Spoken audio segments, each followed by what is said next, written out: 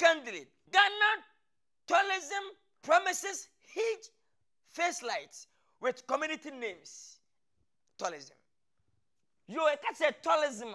Baby, de sonko a say history da honoma abofo fiaboche bedu Ghana umutu wana ma obitim ba no kokocha center ebitim ewura manhia palace ngoko tetenya ma honoma say enwanwa a omuti ye say ahyeke wo ene ka tourism na parliament fatrancy ana mu se no ombehye kana na ba bibia san kronko bi honoma omuhwe ye ne makase wo so a ere tourism abofo ba ombehwe a ema oman anya sika akra atofoto mu no mutire abua oman mu adwuma eye na eno na omka kanji omo nkronko bi dia bi to Cape Coast a ya otete dan hono ma abofo bom ko hono ko tourism ebi ko museum ebi ko se bebebebe abofo bom ko tourism onko hwe okọ abisa America fe bi na Haga Force Canada na Haga Force the same thing we na makase kase akọ ko twes na ohwe sa na episode bagana episode trem na tourism ne kase entino omo di dibi tu ho no ma efisa beboa ama omo ye na makase ho no ma ema kuro no atimi adu akira face no manfo fa beche ba omo kwakhwe ama ho so skirt ma bo ho kakra entie din a penifo no to your parliament to the following communities in the Adom constituency which are difficult to be connected to the national grid. Chirahantan Peninso. Hey. Acheni Nyansa. Hey. Koti Abua. Hey. Swaya Mobo. Hey. Achitrisu. I now understand why the honorable member from Adom belongs to a happy lot. For coming from a constituency with such names, you can only be happy.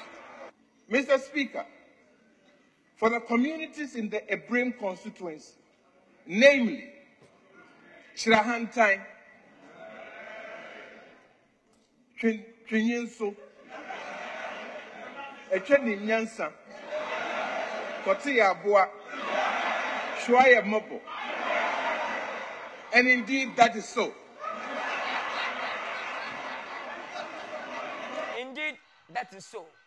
Indeed, that is so. That's and some kronko nkura to parliament. Me sam modin su bi nkyerɛw. Edi abo nyina na ekura onkohwe amane makase akoso na ko tourism abafo ba ombotu na makosa ho nyina akɔboa. Na onyame nhira empanimfo adidi eto abontene. Na meka o mse professor wuro fi a ye kai o. Omufuma ni nkyerɛ kwabre district ene afijese district.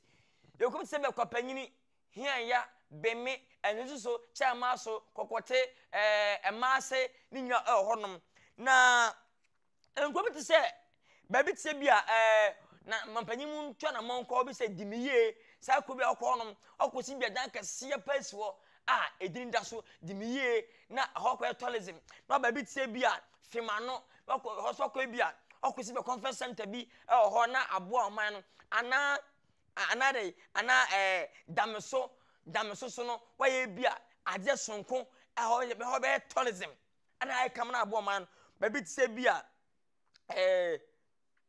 miamiam constituency ko so na to waye bia nsuo bia se fantini fi so ko na aba na abekama ye kiti na mapi obi se bia timino fa no na ho so ko se bia mampanyira e statue kese pa esbo no ma ebe ade sonko ate obe tourism baby tse bia to film na also okay man goodness etino oman afena oman tourism be yem mo etino enya sam kotwa we nyina because of my Ghana etino say anything wo officer on pass no edimi say no ye fast na fabra say edimi say ne hia e de aboabo ama tourism na de abeyem mo ti gbani ba no te say edimi say to film fema no miamiame timino fa no tonwi so Kaish.